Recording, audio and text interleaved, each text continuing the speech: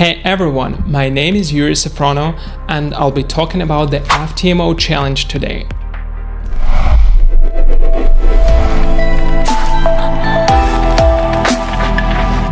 Are you looking to start trading but you don't know where to start? If so, then the FTMO challenge might be the perfect place for you. It's a 30 days evaluation period that allows traders to prove their skills and earn a funded account. In this video, I'll be going over the FTMO challenge, the rules to be aware of, and tips to make sure you pass it.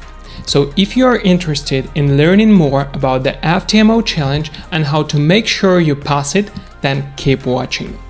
So the FTMO challenge is a 30-day period where traders must trade within specific parameters to prove their trading abilities. These parameters include things like risk management, trade size, and drawdown.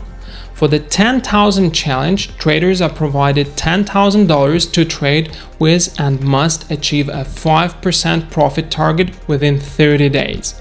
Additionally, there is a maximum daily loss of $500 and a maximum total loss of $1,000. To start, traders need to pay a refundable fee of $155 and then they can begin the challenge.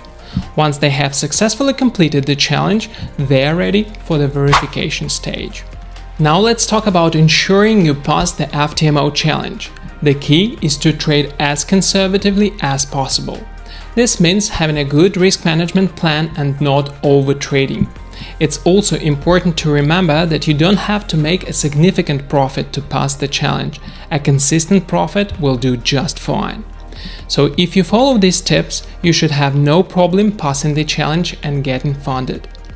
That's all for today. I hope you found it helpful and now understand the FTMO challenge better and how to make sure you pass it. Thanks for watching and until next time.